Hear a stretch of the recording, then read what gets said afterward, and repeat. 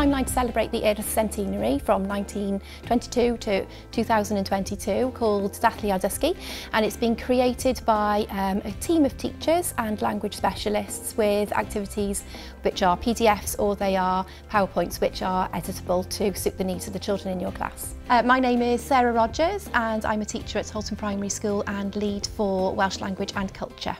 Once you go on to Hub and you can type in the search bar Dysgu, you get a timeline which you can either click on the dates at the bottom if you're looking at a specific date or a specific activity if you've looked at the teacher's guide, or there is an arrow to the right hand side and you can just go through chronologically and it shows you what's happening in the Urdd at the time, in Wales at the time and across the world at the time, and it gives you a sense of movement through those 100 years.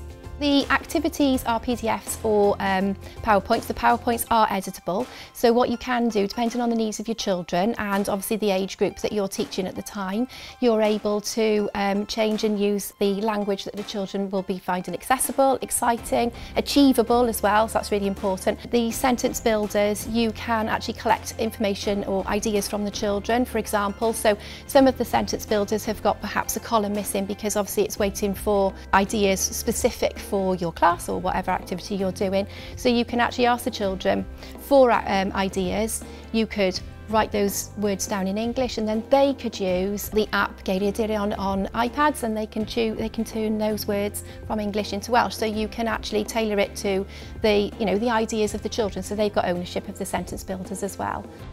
So there are lots of resources as you go through which use sentence builders, which are fantastic, being an English medium school, to develop the children's ability to use language patterns, and these activities are through a range of the AOLEs, the areas of learning experience. So for example, there are activities where you would use some science, so a fair test science using ski slopes, and the children are able to use sentence builders through science and talk about difference in heights of slopes.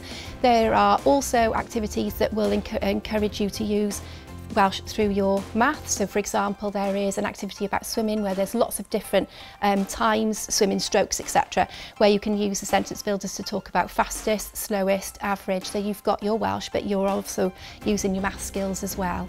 There's also expressive arts as well. There's an activity I think on 2003 which is Map Your Maes, where the children are looking at the fields, the different activities that go on in the Eisteddfod fields, and they can design their own, which is really lovely, and of course they can come up with ideas themselves there. So there's lots of activities that go through the AOLE. I've been looking at the 1944 Bathodyn yr Urdd lesson, which has got lots of sentence builders on there where the children have added their ideas to.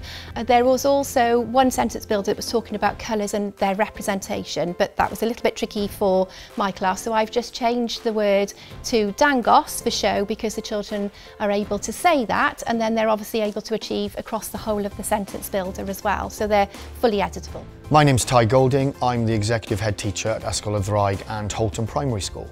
I think from my perspective across both schools as the head, it's important to work with Urdd, really getting an understanding of what they can offer around supporting Welsh language development, but also particularly around wider aspects as well, around sort of performance, around creativity, around sport. We use and are involved in the Urdd importantly for visits and visitors as well, and taking advantage of the residential opportunities. I think for me it's really important to have that assurity on the quality of resources that my staff can access and that they can use to develop learning.